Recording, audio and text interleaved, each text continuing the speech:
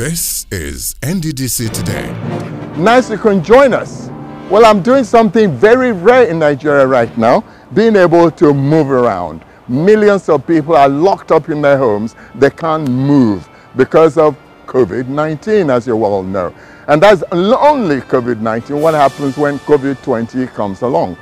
In any case, the NDDC is not waiting for that. It's putting measures in place to help the 9 different states of the Niger Delta to cope with the epidemic. How is it doing this? The NDDC is voting large sums of money to set up isolation centers, to buy drugs, and to help the different state governments to contain this epidemic. All that in today's program.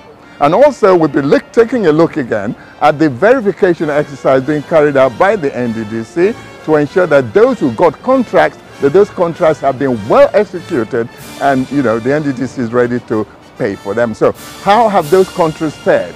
What was the tour like? Stay with us.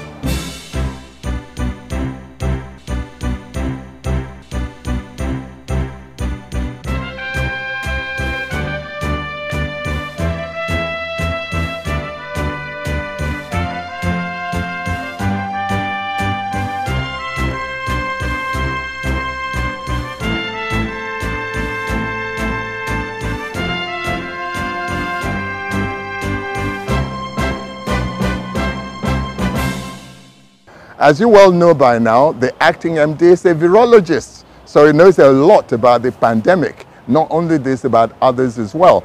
And he also knows the seriousness by which this pandemic should be tackled. So he's not wasting time at all. He's committing some resources from the NDDC to help all the 9 states of the Niger Delta. In this interview, we see his thoughts on how he's going to go about it. Not only that, if you know that the NDDC has also resolved to pay up all the scholarships abroad, the students who have gone out under this NDDC foreign scholarship scheme, they are being settled as I speak. We'll get details of that as well. Plus, the fact that the headquarters of the NDDC will soon be open to the Commission. The Acting Managing Director of the Niger Delta Development Commission NDDC, Professor Kemebradikumo Ponde, recently granted a press interview in Port Harcourt, where he spoke on a wide range of issues about the Commission, as well as gave assurances that the NDDC would continue its strides to better the lot of the people of the Niger Delta region. One of the issues that was of great concern to Professor Ponde is the recent coronavirus pandemic, otherwise known as COVID-19, ravaging the world. The NDDC boss assured that the Commission will intervene to protect the people of the Niger Delta region from this dreaded disease. Professor Ponde said that the NDDC would collaborate with other stakeholders, including state governments in the region, to fight the disease. The NDDC has started making plans to intervene in this COVID-19 pandemic. We have started looking at the different isolation points in the 9 states of the NDDC. We're interacting with them to find out what is on ground. The NDDC Chief Executive Officer observed that the treatment of the disease was not limited to drugs, but included the ability to make sure that the patients were able to breathe properly, and this should be done using ventilators, and revealed that the NDDC was doing everything possible to ensure that it acquired more ventilators and oxygen to healthcare facilities in the Niger Delta, vital requirements for the treatment of the disease. We are also taking stock of the ventilators and oxygen, and to see if they have the capacity or they have these in stock, because when people come down with COVID-19 infection that requires hospitalization, the mainstay of treatment includes not limited to just the drugs, but the ability to make sure that the patient is able to breathe properly, and this will be done using ventilators. The NDDC boss further revealed that the Commission was looking at contributing in the area of treatment because most of the activities so far carried out had been on prevention, social distancing and hand washing, as well as using sanitizers. He remarked that the Commission was also looking at the drugs that have been used so far in other climes for the treatment of the disease, stating that there were some antiviral drugs that the NDDC were trying to make available in a proactive manner. He emphasized that the NDDC was going a step above what others had been doing. There are some antiviral drugs, remdesivir and others. We're trying to see the availability of these drugs. We're trying to be proactive. So the NDDC is going a step above what others are doing. As for testing, Professor Ponde said that the NDDC was leaving that for the Nigeria Center for Disease and Control, NCDC, which is coordinating the exercise across the country. As a professor of virology and one who is eminently qualified to know, Ponde revealed that most of its kits that were being used are not efficient and cannot detect COVID-19. According to him, everybody has one way or another been exposed to coronavirus, and those kits just test for antibodies that already exist in most of us. So we have to be very careful as per the kits and purchase of kits. So the NDDC has tried to distance itself from that and depend on the NCDC for appropriate testing. Ponde affirmed that the NDDC would identify the isolation centers in the Niger Delta states so as to assist in strengthening them and building their capacity for service delivery. That's what we're trying to find out: how many isolation centers are available, how many ICUs are available in the 9 states, so that we could coordinate, we could assist them in the form of some form of intervention to strengthen their capacity and strengthen their healthcare delivery at these critical points. Professor Ponde stressed the need for people to imbibe simple health tips like social distancing, good coughing etiquette, and regular hand washing with soap and water. He advised that hand washing techniques be taught on radio and television. Washing with soap is very, very important, and the real hand washing technique most people do not know. And I think those are the things that they should be taught, social media, on TV and everywhere, the proper hand washing techniques. Speaking on the free medical program of the NDDC, the acting NDDC MD said that the Commission's 2019 budget made provisions for its resuscitation, stating that the Directorate of the Health, Education and Social Services (EHSS) of the NDDC is already working on a template for it. He revealed that the Commission was looking for people that will partner with it in the program. He said the Commission was also planning to roll out a monthly program that will run across the 9 states of the region. According to him, the plan is to have 3 in every state under the NDDC mandate states in a month at the same time. It will be done monthly across all the 9 states in each of the senatorial districts. So our plan is to have like 3 in a state in a month and in all the states at the same time. And we believe that that will reduce the disease burden, that especially in the hard-to-reach areas of the Niger Delta region. On the Commission's Foreign Postgraduate Scholarship Scheme, Professor Ponde reiterated the determination of the NDDC to meet all its obligations to beneficiaries of the scheme, stressing that the Commission had no intention of abandoning any of its scholars in the United Kingdom or in Canada. The NDDC Chief Executive Officer remarked that all those that were awarded scholarships by the Commission will be taken care of, noting that the NDDC was obliged to meeting all the terms of the scholarship. I believe that if the NDDC has given anybody a scholarship, the NDDC is obliged to meet all the terms of that scholarship. We cannot send people out of the country and not pay them, not pay their fees. Professor Ponde further explained that once the outstanding fees for the students were settled, new beneficiaries would be considered for the program, observing that it was not proper to embark on fresh awards while there were still outstandings to be paid for the current scholars. He said, however, that this did not amount to NDDC suspending the program. Once we're able to sort out all those that were owing, then we can now think of subsequent people who can enter the program. But until we clear that backlog of debts, I don't think it's proper to embark on one. Not that we're suspending. The NDDC boss stressed that beyond the physical infrastructure provided by the NDDC to improve the living conditions of the people of the Niger Delta region, the Commission must not neglect human capital development, which he said would ensure sustainable livelihood to the Niger Deltans. He noted that the gains of the program may not be calculated directly, but that everybody who has gone and brought back to the country even a little change would have made an impact. He said that the program should be encouraged while we tone down on the ones that have been abused, especially the emergency projects. It's been a tradition, it's been one of the successes. We might not be able to calculate the gains of that program directly, but everybody who has gone and come back to this country and has brought back even a little change will have made an impact.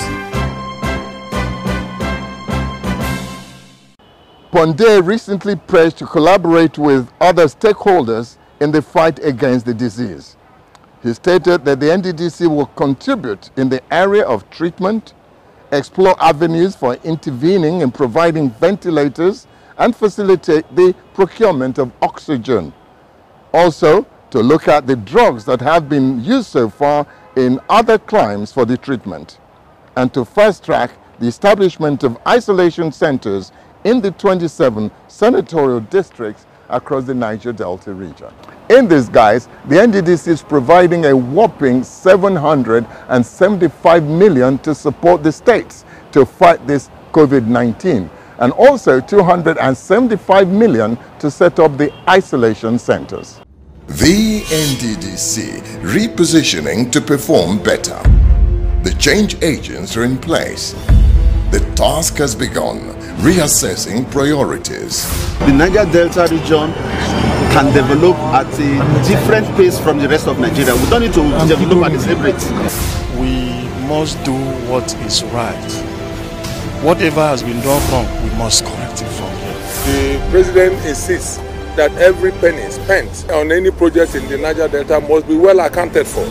Identifying no-go areas. Every program that's been on, I think, should be encouraged, whilst we tone down on all the programs that have been abused and has given the NDDC a bad name, especially emergency projects which were abused in a very, very bad way. Setting the standards. The Commission must prioritize some signature projects in each state of the 9 states of Niger Delta. Not only projects, we also have to empower our people. Agriculture, if you check today in Niger Delta, we have left agriculture behind. The support is coming from everywhere. We hope that we will, in the best interest of the people of the Niger Delta, continue to work collaboratively with the membership of the board of the NDDC in the best interest of all. Let it be that at the end of whatever period we spend here, that we will be able to say that there's been a change in the Niger Delta. The NDDC, repositioning to perform better. So the 20 million Niger Deltans should now rest assured that the NDDC is doing its best to make sure that this pandemic is controlled within the 9 states of the Niger Delta. A heartwarming thought. Now, COVID or no COVID, the executive director of projects is going around inspecting the project for which money has been demanded. Projects in Imo, Rivers and Delta states were inspected over this period, and the EDP was quite satisfied with his team's assessment.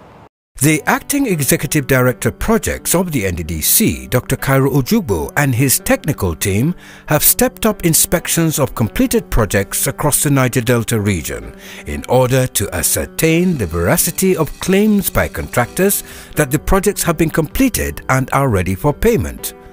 The team recently visited some states in continuation of the on-the-spot assessment and also injected the new NDDC spirit to fast-track the completion of ongoing projects. The projects visited by the Niger Delta technical team are in Delta, Rivers and Imo states. In Delta State, the visit started in Burutu local government area with the inspection of the 14.8 kilometer ongoing Ojobo-Tamigbe-Bomadi-Tuomo road project, which is about 63% complete. Here, the team used the newly acquired asphalt concrete coring machine of the Commission to bore holes on some already asphalted sections of the road to determine the thickness of the asphalt on the road and basically verify that the quality of work done meets the approved specification of the NDDC.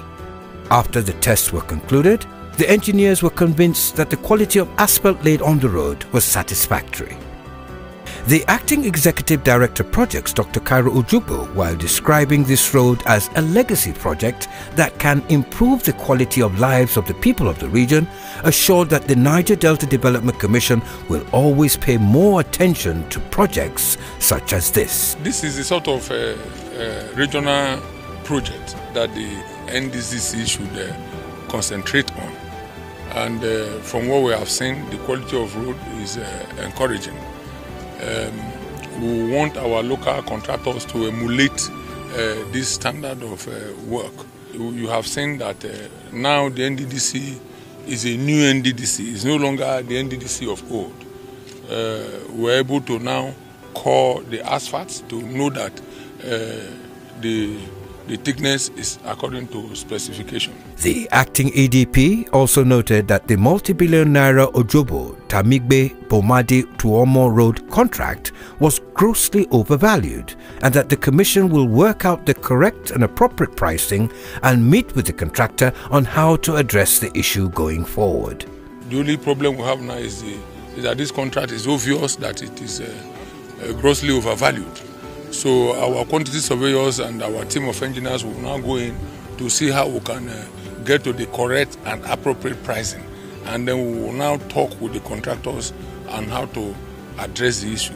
The contractor handling the project identified factors such as the request by the host communities to include features not in the original design of the project, kidnapping of their staff, and compensation issues as some of the challenges that have slowed down the progress of work on the road.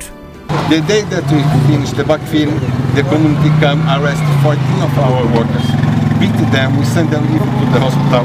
We send the PRO, our coalition officer there to show them up. They cage him, then we send the very skilled captain of the GTF force to negotiate. He was able to retrieve our workers and the PRO.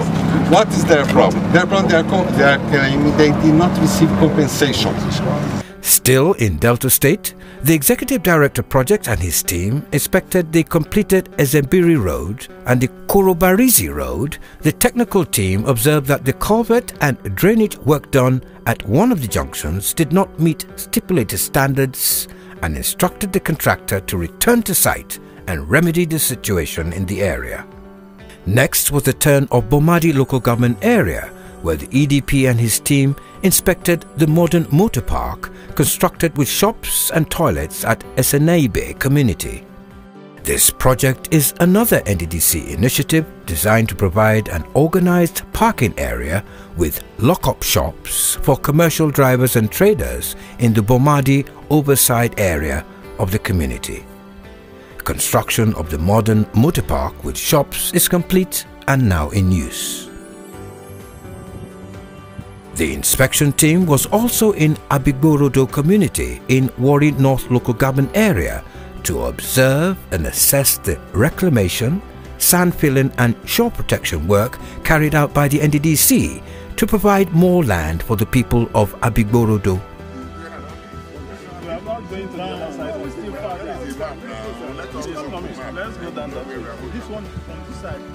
In Uheli North, the inspection team visited the Government College Uheli to ascertain the quality and standard of work carried out on the internal roads of the school executed by the NDDC contractors.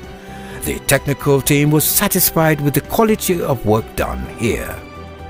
Before departing Uheli North, the team stopped over at Okeare Orukpokpo to inspect the road project going on there. From Delta State, it was a turn of River State, and here the EDP and his inspection team also visited some project sites to determine if the projects met the approved standards to qualify for payment. One of the road projects visited for inspection by the technical team is the Harmony Estate Internal Road in Rumukurushi in Obiakpo local government area. The NDDC team was received by leaders and members of the Harmony Estate Residents Association, who expressed their gratitude to the Commission for the various projects they have brought to their community. It is a very good link road, and the thing came at a time that it was mostly needed.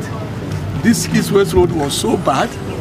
Here became the main access where people are passing from Expressway, East-West Road, connecting to Igrita Road, Aba Road, connecting to Arudi Rumudara Road. So grateful and happy. While appreciating the gratitude of the community, the NDDC team emphasized the need for proper maintenance of the project by the people in order to enable the infrastructure last longer for their use. Good community, well organized. So you should also be going into maintenance of issues like this, where when your lights, when your bulbs are bad, you find a way to fix them. This is the ever-busy Shell location Eleme Link Road, Elelewon Road in Obiakpo local government area. The road was next in line for inspection by the NDDC team.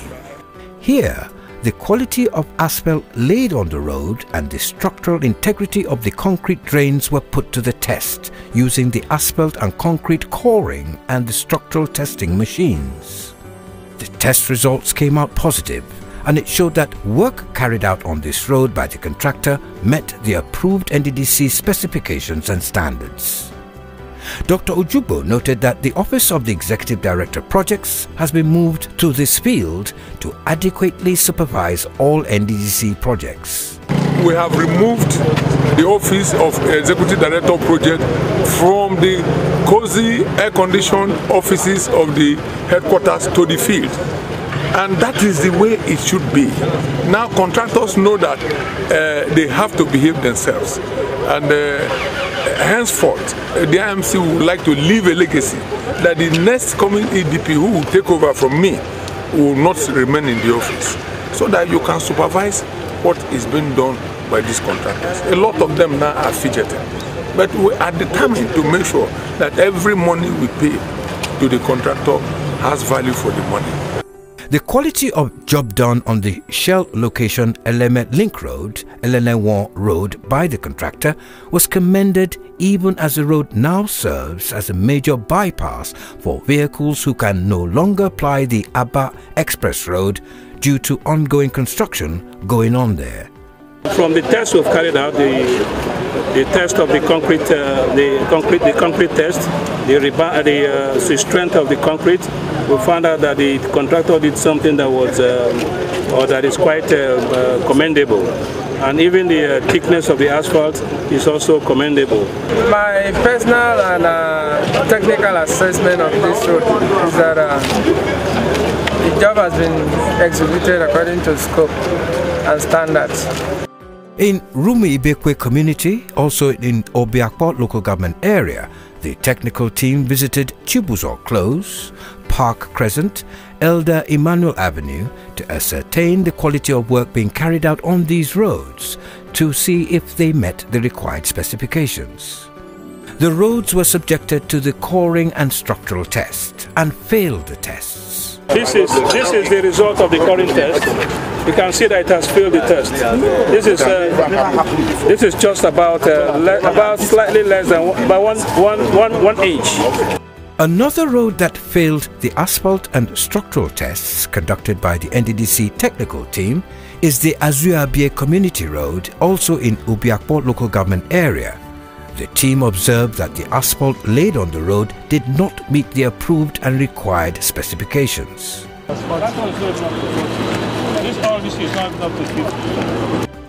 Ogbogoro Internal Road was next on the EDP and his technical team's tour.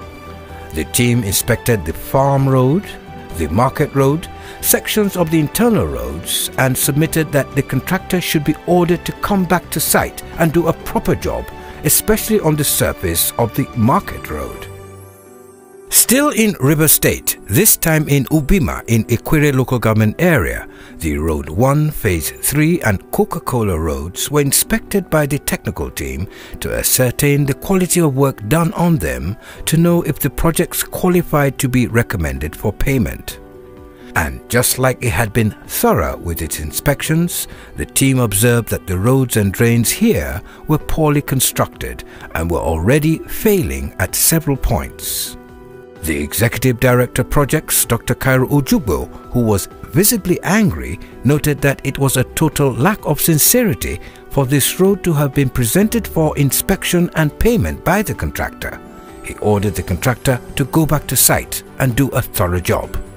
Of course, the contractor must come back because I've not seen anything he has done here. This new job here. We're sorry to say so. They want to encourage them, but that does not mean that we should condone poor quality work. In fact, this is indiscipline to present this for payment. And now we're in Imo State. Here, the inspection team made a stop at Ikereduru local government area, where inspected the Unwobula Imiri Indioji Umodumoku Road. This road is about 2.47 kilometers long and has about 3 kilometers length of drains. Although the road was said to have been fully completed by the contractor, the NDDC team observed that it had failed in some sections and directed that the contractor should return to site and correct the situation. The contractor promised to go back to site and remedy the observed anomalies. So those who have done a proper job don't have anything to worry about. The EDP assures that those who have done what they're supposed to do, meeting up to the standards of the NDDC, will be paid. Now you've seen that in today, the NDDC is concerned about the COVID-19 and also about the quality of projects across the Niger Delta. As always, we'll be here to keep you informed as to what is happening. Meanwhile, stay safe, do all the things you're supposed to do. The COVID is not so much prevalent in the Niger Delta yet. Let's keep it out. We'll see you same time next week. Bye.